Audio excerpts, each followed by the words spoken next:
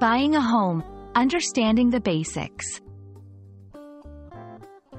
Hello everyone. In today's video, we're going to explore the phrase, buying a home. This is a common phrase in English, especially significant in our lives. Whether you're learning English for personal development or for understanding key life events, this video will clarify what buying a home involves. So, let's dive in.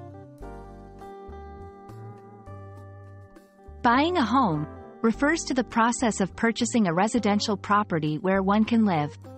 This term encompasses several stages, starting from searching for a property to the final purchase. It's not just a financial transaction. It involves emotional, legal, and practical considerations as well. In this section, we'll break down what the phrase really entails.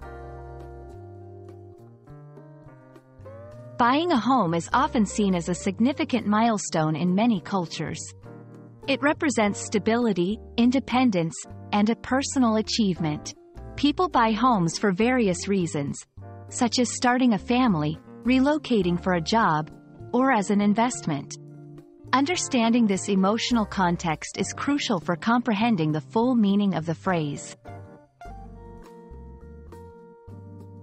Financially, buying a home is one of the largest investments most people make in their lives.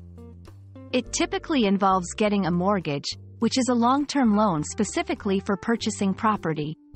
We'll discuss terms like down payment, interest rates, and mortgage terms.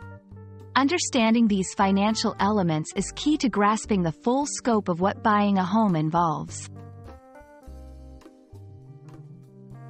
Legally, purchasing a home involves various steps such as making an offer, signing a contract, and transferring the property's title. Practically, it includes home inspections, negotiations, and understanding the market. This section will guide you through these essential steps to give you a clearer picture of the process. I hope this video has been informative and has helped you understand what buying a home means in the English language, as well as in a broader life context. Remember, this phrase is more than just a transaction. It's a journey that involves emotional, financial, legal, and practical aspects. Thank you for watching, and see you in our next video.